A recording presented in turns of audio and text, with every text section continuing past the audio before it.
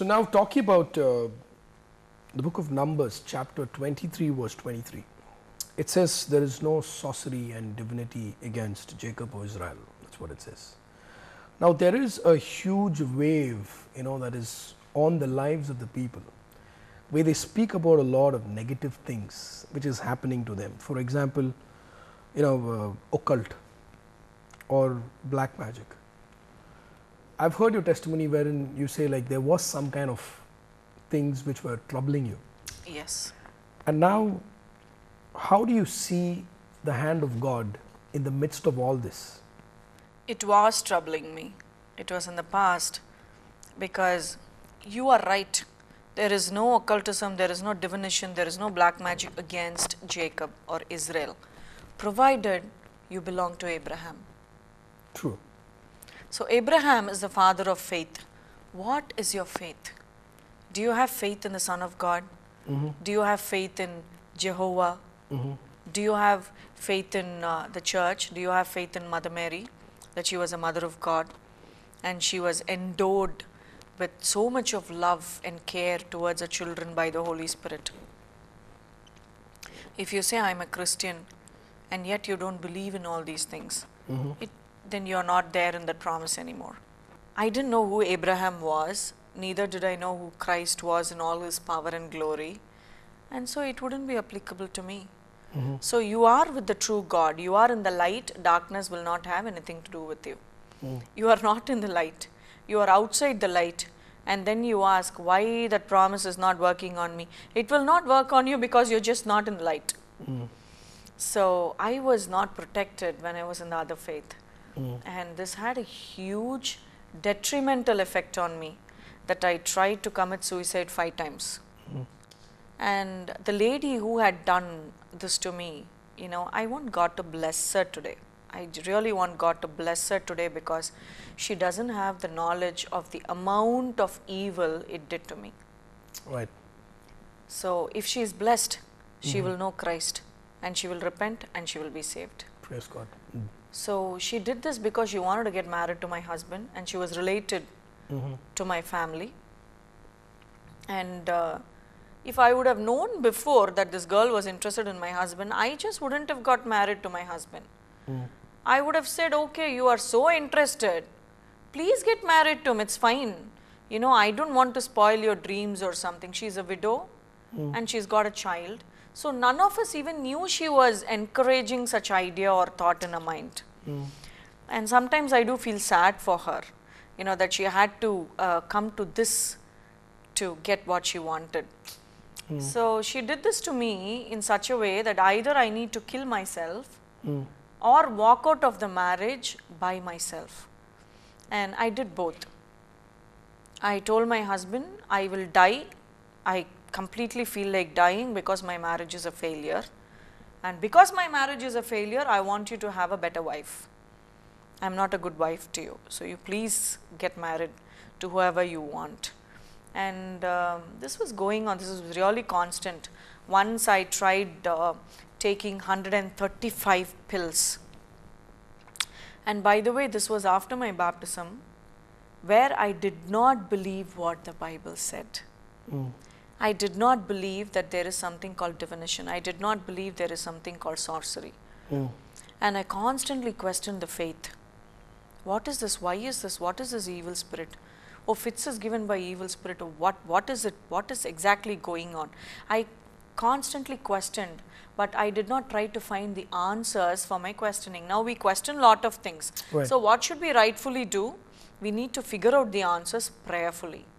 That I did not do. So I had to stop with my questions and live with my questions and not know the solution or the answer. So my faith was not according to the word of God or what the church is teaching us today. So that was still affecting me. So God took me into a journey and made me see, experience all these things. So today I know there is evil in this world and we need to pray more. We need to be more conscious in Christ. We need to be more righteous in Christ. We need to be more holier in Christ. Because only if we are in Christ all these things are a possibility. Otherwise it's not a possibility.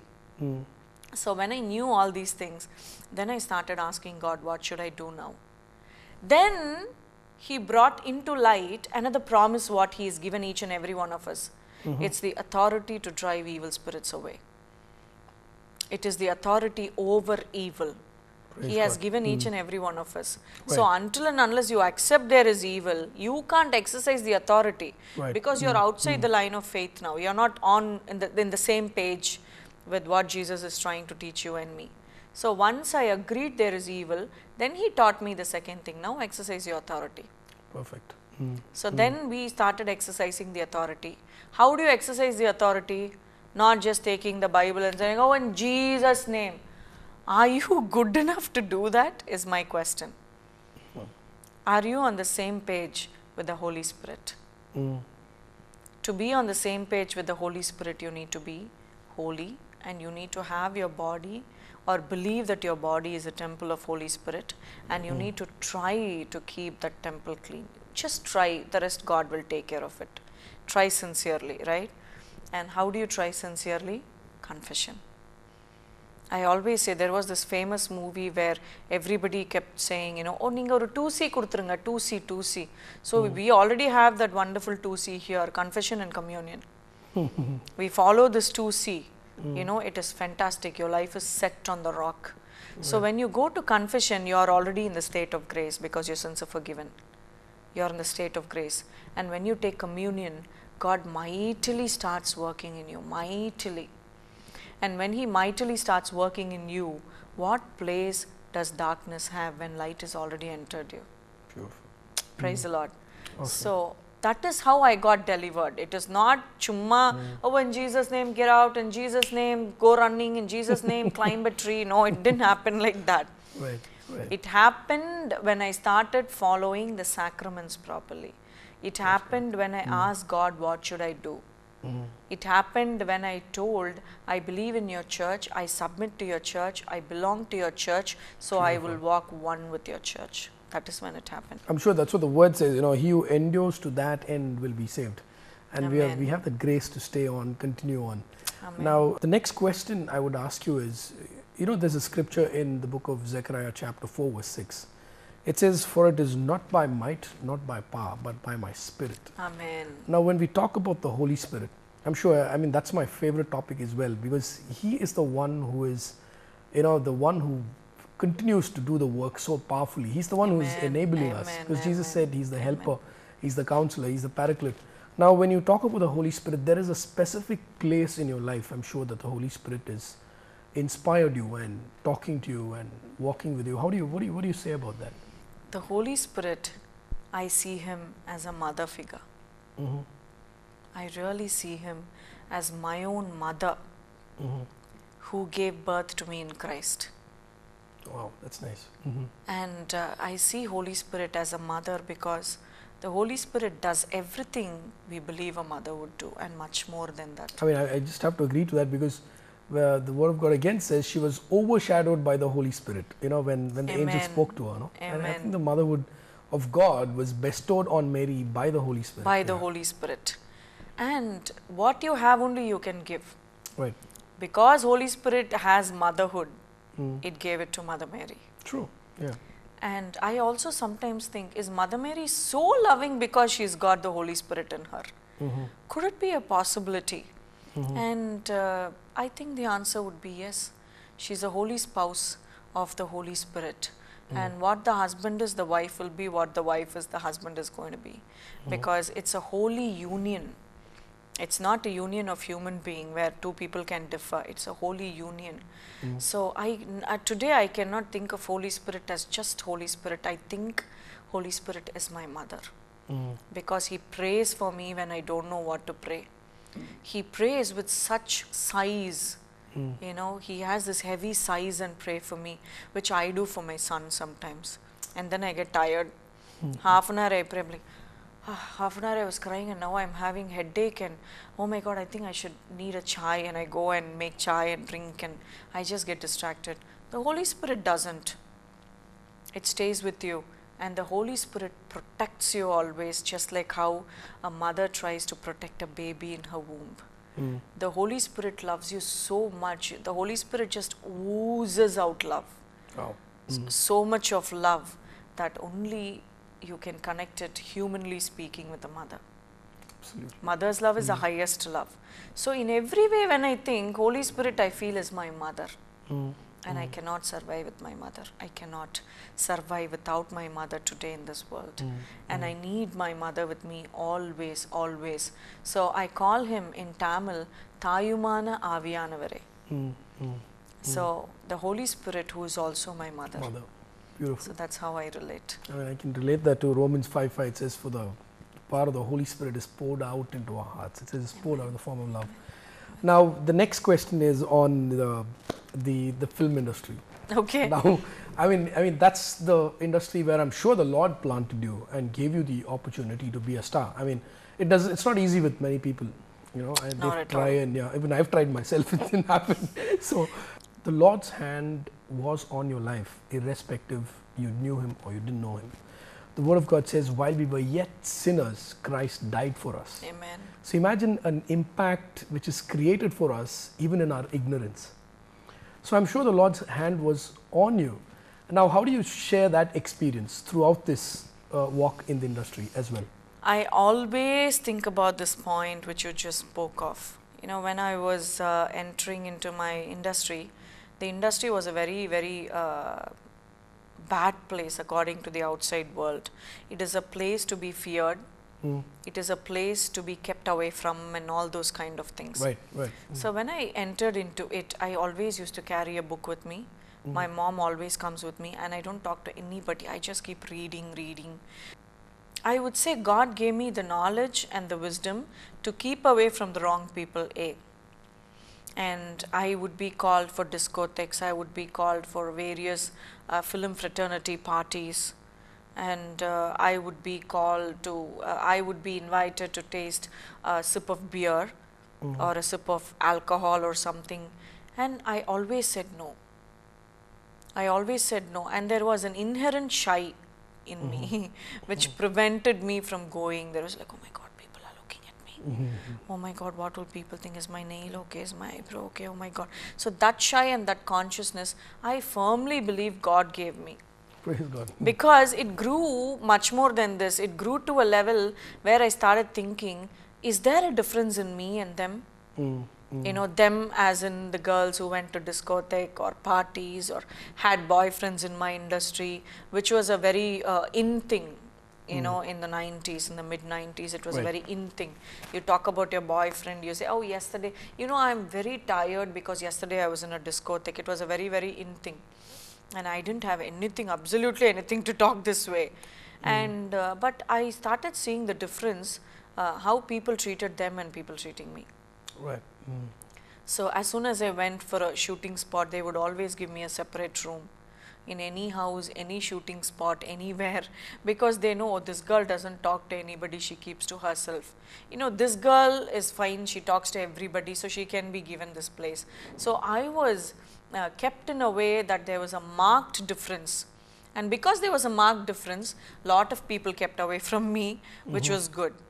All these problematic crowd always kept away from me, and so there was less gossips. And can you imagine, once I had press meet, you know, we give a press meet every year, you know, just to tell people that, hey, I'm there, I'm still acting, I'm still very active. So I called the people, literally about 10, at least 10 of them came and said, you know, there is the other actors press meet after half an hour, 1 hour from this. Anyway, we know there is no question to ask you. You don't drink, you don't party, you don't have boyfriends, you don't have any interesting stuff to share with us. So what am I going to ask, you know? There is nothing to ask. So you just let us know what are the movies you are doing. We'll write it down. We have to go catch up with the other star who's got much more interesting things going on in his or her life. And I was just zapped at the way they put it across to me. And then I understood it was an indirect compliment. Compliment to my mom and dad's upbringing. But now I know God not only planted me in the cinema industry, before that He planted me into such a family who will not let me go astray. Praise God. He chose, the Bible says he chooses Right. your mother and father, right? He decides where you need to be born. And he's seen you even before you're formed in your mother's womb. And he decided everything. And a lot of people give compliment to my eyes. I know God decided I should have these eyes.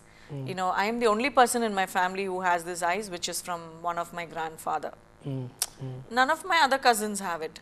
So I know God decided all these things, and whatever he's decided has been fantastic in my life. But everything is predestined. Predestined completely, including my husband. I wouldn't have got such a sweet husband without the Lord in my life. Praise God. So, praise All right, God. now if you can share 2 best scriptures that you love, you know, it'd be really nice. I will make you do more mightier miracles than me. Because the Lord is reinstating that he is your parent, and he wants you to do much more better than him. And more, Father Valuran shared in one of his sermons, more does not have any ceiling. More can be anything more, and more can be how much ever more. You know, that word has got that speciality in it. So the Lord said, much more mightier miracles than me. More itself is good enough, but he Much added more. much more. So this really touches me, and this is the scripture which touched me and which made me realize he is our true creator. He wants to excel. Right. He wants you and me to excel much more than him, which no other God has said so far in this walk of the earth. So I like that. And I like, do not fear, for I am your God. Do not fear, not because the enemies are weak. Do not fear, not because you are in a safe place. Do not fear, not because you have a gun. Do not fear, not because you have got some brain, which of course God has given. Because he is God. That one reason is enough for all situations, and you don't have to fear anything. Awesome. That I just love it. That I just love it. Now looking at your life, what I see is 3 areas, 3 different kind of people, 3 blessings. You know, you've been with a film team, you've been with people of other faith, and you've also been with Catholics. I'm sure that God has made you an example in all these 3 areas. So if you could just speak to these 3 people who are watching this program, I mean, you can take it one by one. Probably there are a lot of believers, a lot of Catholics, a lot of people who love Jesus, who want to be a part of the film industry. And there are a lot of people from the other faith who want to know who this Jesus is. And it's like, you know, it's out of the horse's mouth, you know, when you speak to them. Praise the Lord. And the other set of people is the Catholics, who are gone cold, dormant. Now, can you speak to these 3 people in, you know, in your own words? What do you feel about? Or it's something like sharing your life with them. First thing, I would warn people of the same faith but the other side about Catholics. We are a dormant volcano. Nobody knows when we will erupt. And that eruption is going to be mighty, powerful, anointed eruption, because Lord God is there with us. It is his church. He planted it. So he knows how to take care of it. Now coming back to a more lighter thing, my industry people, I would say you want more success. You want to decide the right films, you want to decide the right scenes, you directors. You want to have awards and accolades, you cameramen. You want to be more creative, you dance directors or fight masters. Come to Jesus. He is the creator. He decides your whatever you call fate and destiny. He is the author of your life. Amen. So you want something to be rewritten, you want something to be added, you want your bad stuff to be taken away. Come to the author. He is the rightful person to do it, because I know I selected some wrong movies. I know I did not enjoy doing certain movies, and it was a complete career ruining mistake that I did certain movies at certain point of time. If I would have known Christ, I'm sure I wouldn't have got into those movies. So you want everything, you want success in your life, any profession you are, come to Christ. And are you a Christian struggling in the industry because you are going straight and people want you to go crooked? Don't worry. Jesus is there. Jesus can reach you to the place which you cannot imagine. Wow.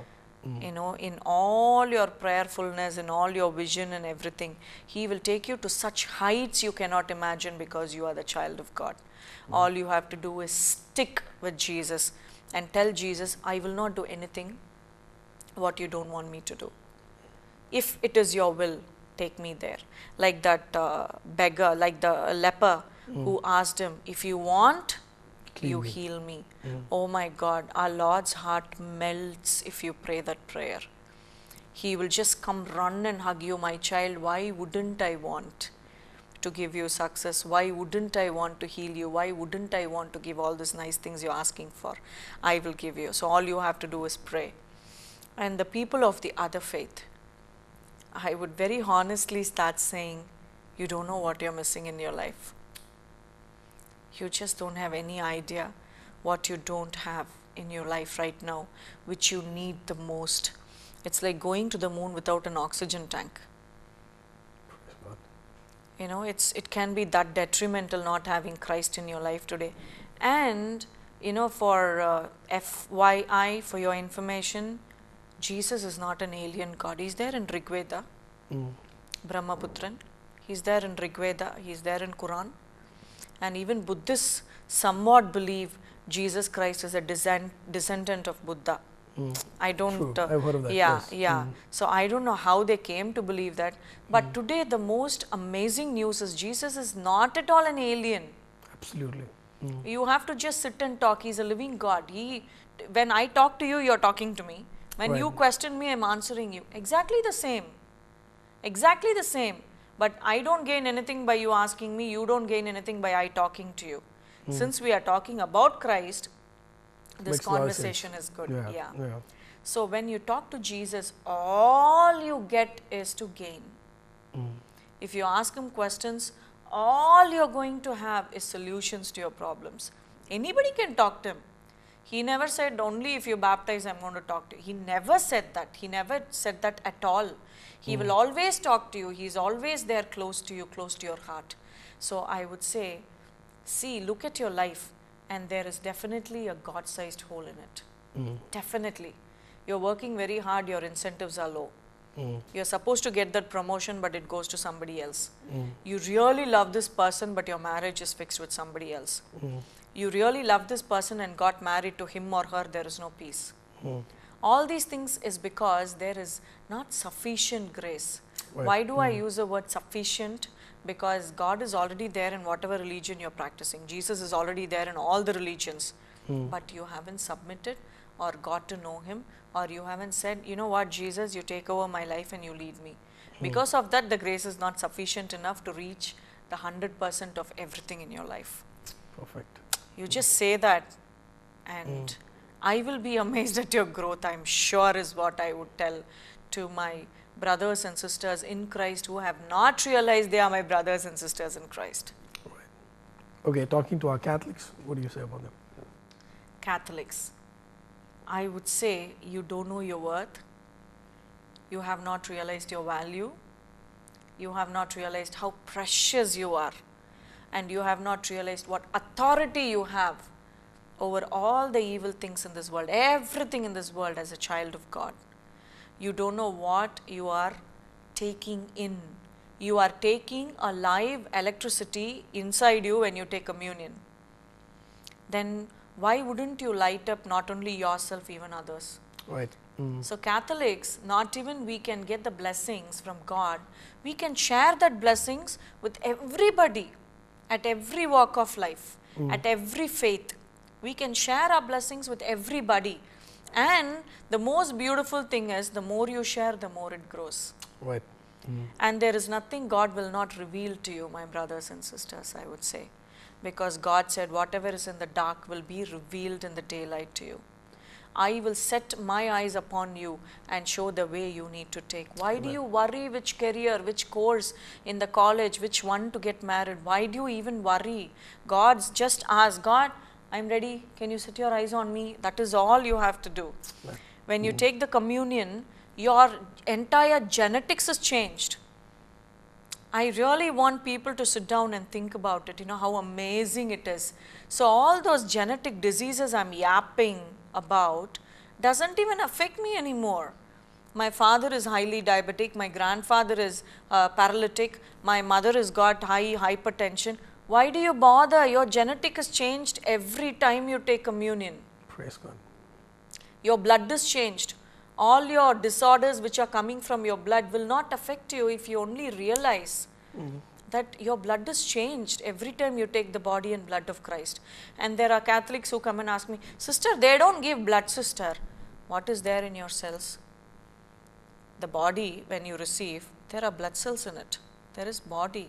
So God has given this wonderful, wonderful treasure of heaven with a small key called faith.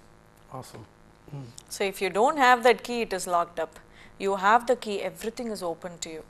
Every little and big thing is open to you, my brothers and sisters, I would say. And I would further tell them, you know, there is no sin which is going to separate you from God. I wouldn't say this to anybody else so gallantly, because we have that 2C. Right. Confession and communion. Confession is a wonderful thing. Once Satan went and told a saint, you know, I'm scared of, no, I'm not scared of any place in the church. Altar, I'm not scared. I mean, not altar, I mean the, when people sit down for the mass, the pews, I'm not scared. I can put them to sleep. I'm not scared of the, where the priests and the sisters live, because I can go and, you know, change their mind and make them irritated with their superiors, make them be disobedient, make them feel sorry why they took over this consecrated life. And I'm not scared when the priests and the nuns meet their family. Even there I go, even there I do things, I make them gossip. I'm not scared. The dining hall, oh, of course I'm not scared. I make them think, oh, I want more. Oh, how about this dish, that dish, you know, all these places. I don't think so. The dining hall was not there, but I'm sure the devil is working even there. And he said, there is one place I cannot go, because they immediately come under the grace of God, the confessional. Praise God. And why the confessional is not there with our brethren today? I always ask them the question, why don't you have the confessional? I want you to think about it. So is it God who started your church, or is it the devil who started your church? Because he's taken away all the important things. He's taken confession. There is no body and blood of Christ. Right. The most powerful thing. So I would tell the Catholics, remember where you are. You have 7 books extra. You give more tracts. You talk more Bible, you question more, and you answer everything. Praise I God. really would tell them this. So now this has been your life when the Lord has been walking with you. I'm sure all the days of your life, the Word of God says, goodness and mercy shall follow me all the days of my life. Lord, amen. So we pray for you that you would walk much more stronger with the Lord, Amen. because there are a lot of people who are looking at your life and learning from that. Amen. And we want you to pray for the audience who are watching this and for the entire team here right now.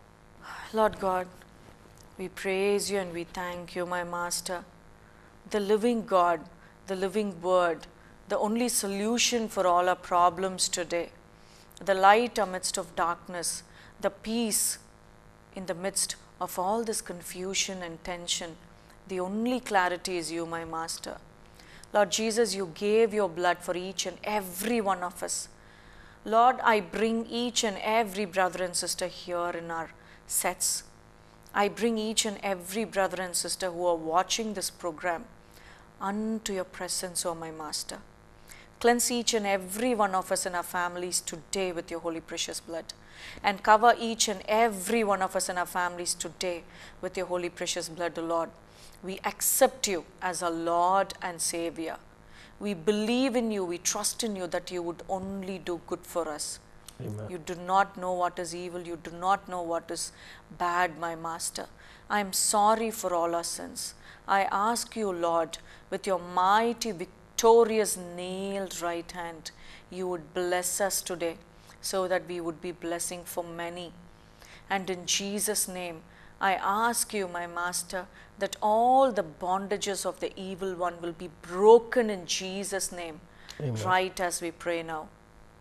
All the broken family will come under one God, one roof. They will be pasted together with unity and with your peace, O Lord, my Master, in your knowledge with your holy precious blood, that the evil one, the Satan, cannot play any tricks on every one of us anymore, O Lord, my Master.